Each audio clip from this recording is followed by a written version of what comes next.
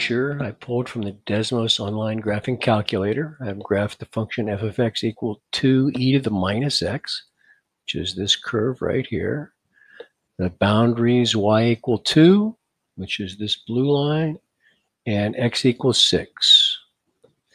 And we're rotating this region, the purple region, about the line y equals 4. So this looks like a problem that's conducive to using the washer method. I've mentioned the formula up here. When you're using the washer method, it's the definite integral from wherever to wherever of outer radius squared minus inner radius squared. So the outer radius, a typical outer radius, would be this distance right here, from the axis of revolution to the outer portion of the region that's being revolved. Now, how do you represent that distance?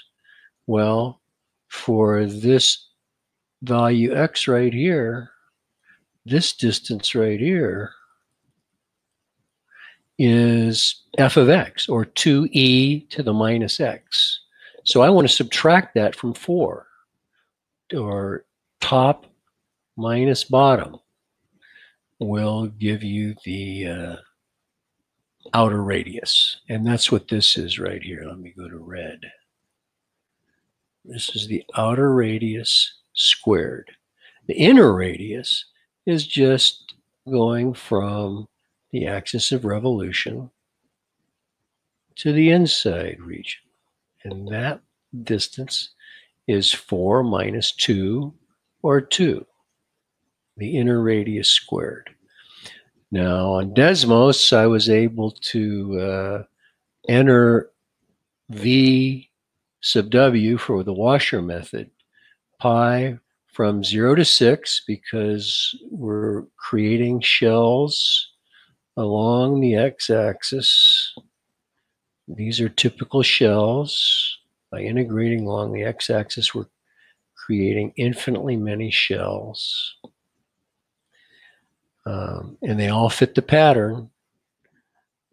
4 minus 2e to the minus x, quantity squared minus 4. And it looks like that volume gave us 182.33. So here's what I did by hand. I squared this binomial. Subtracting the 4 gave us this 12 right here. 16 minus 4 gave us this 12. And then I found the antiderivative for each term. Antiderivative of 12 is 12x. The antiderivative of minus 16 e to the minus x is plus 16 e to the minus x. And of 4e to the minus 2x, it's minus 2e to the minus 2x. We want to evaluate that from 0 to 6. So I'll put 6 in, the antiderivative. And I wrote these with positive exponents on e. And minus, put 0 in for x. 12x becomes 0. The 16 and the minus 2 become a 14. So I have to subtract 14 from this 72. Finally, I get pi times 58 plus 16 over e to the 6th minus 2 over e to the 12th. Now, of course, you could combine those all into one fraction by getting a common denominator of e to the 12th and then multiplying pi times that numerator. But this sort of proves that